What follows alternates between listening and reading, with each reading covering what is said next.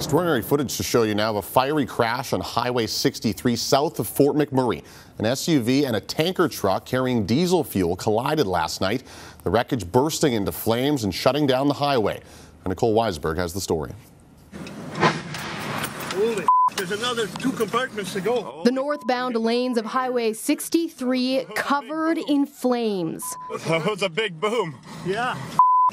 This video captured minutes after a collision between an SUV and a tanker truck. Are you sure you're okay though? You don't need a ride to the hospital? No, I just... You didn't hit your head or all when your truck went over? Nope. The voice behind the camera is a Fort McMurray resident named Chris.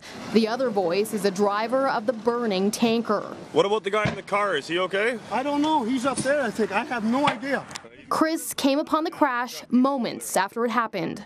The truck was kind of sideways, and there were sparks flying out from underneath of it, and then it ignited. It was on fire, flaming before it even came to a stop.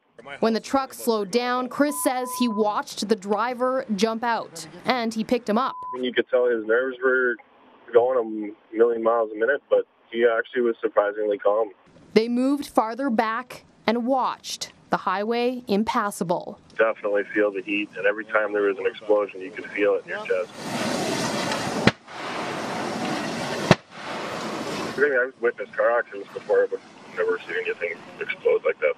Eventually, Chris and the truck driver went to look for the people in the other vehicle. They found them on the other side of the crash. The driver of the Subaru, he came over and he said, "Are you the driver of the truck?" And then they were all really relieved because they couldn't see us. We were on the other side of the flames, so they didn't know if he was still in the truck or not. And the driver of the Subaru actually went over and gave him a hug and apologized to him profusely.